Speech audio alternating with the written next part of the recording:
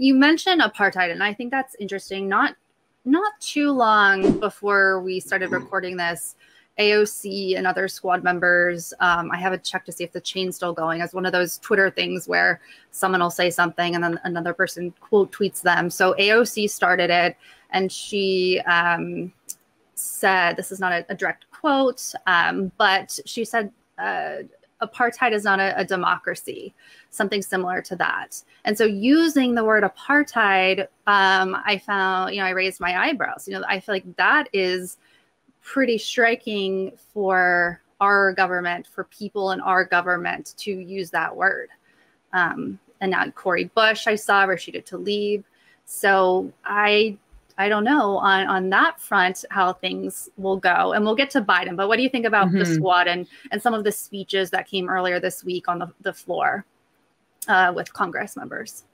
Of course, I've been disappointed with anyone who doesn't have, I think the bare minimum should be advocating for, of course, the rights of Palestinians and unequivocal condemnation for Israel because of just its sheer brutality and the unevenness of the power dynamic. But I will say, to your point about how are things changing on the ground, the fact that we have an actual sitting congresswoman who is a Palestinian. Yes. And you cannot deny her lived experience of being a Palestinian and experiencing the apartheid regime.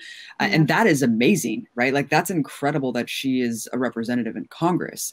Someone like Ilhan Omar, who was also violently expelled from her home in Somalia because of US policy and bombing. And she's a refugee and she wears hijab. And like, that's a huge thing. We've seen the absolute demonization campaign against her and Rashida.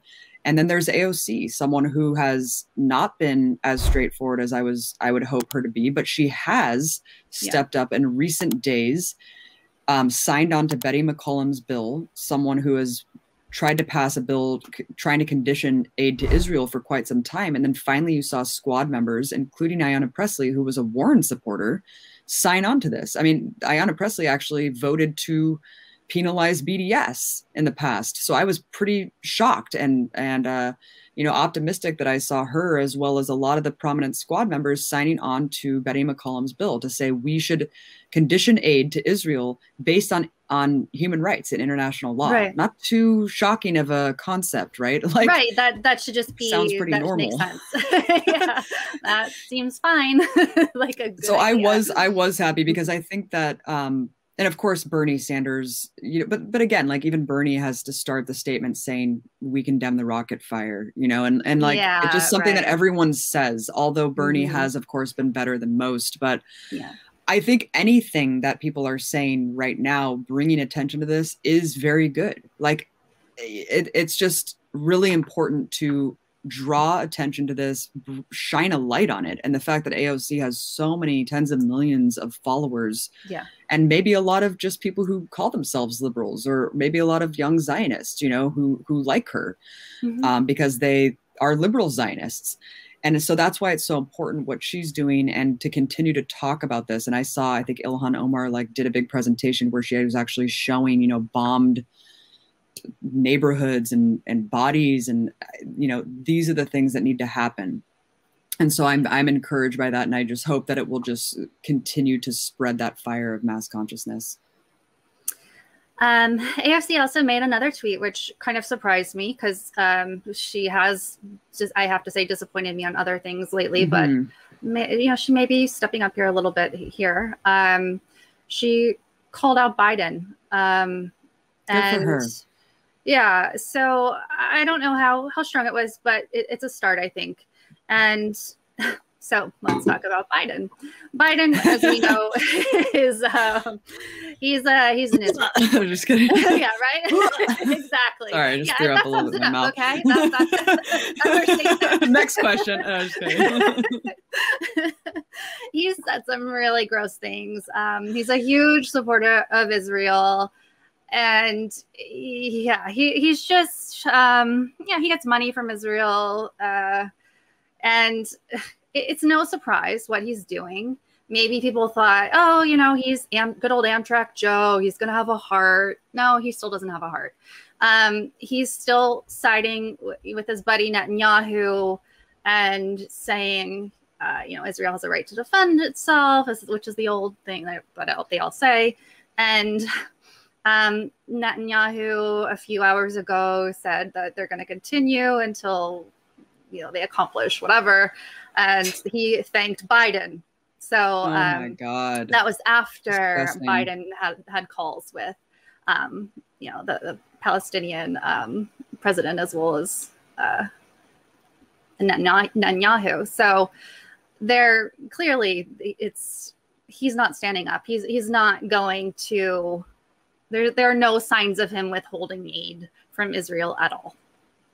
So, I mean, no, I mean, Biden is certainly not going to take that approach unless he is forced to. I think that, and look at even what happened with the Yemen war. I mean, he's still selling weapons to the UAE, and that is still, the blockade is still continuing, this naval blockade that essentially is the main driver of the genocide in Yemen. And that was all a fucking front.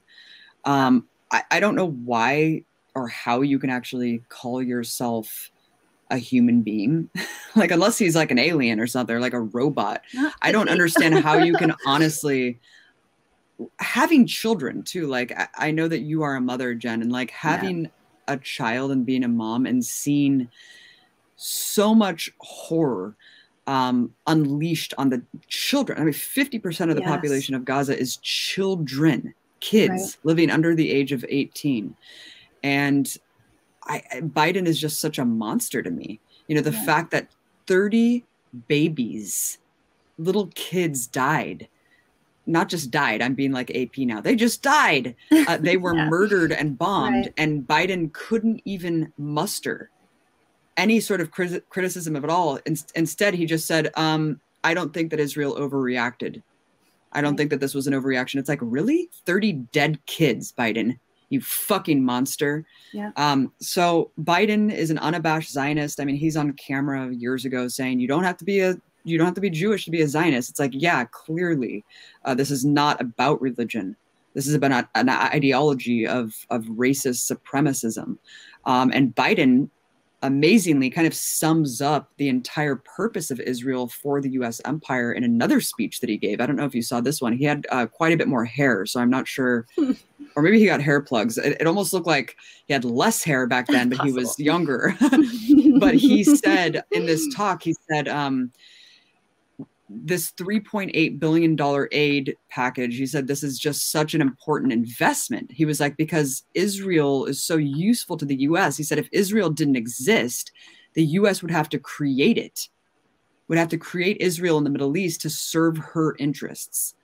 And so that really sums it up. I mean, this is such an important military proxy for the U.S. empire to serve as its battering ram in the region for whatever it wants to do to launch operations and all of this stuff.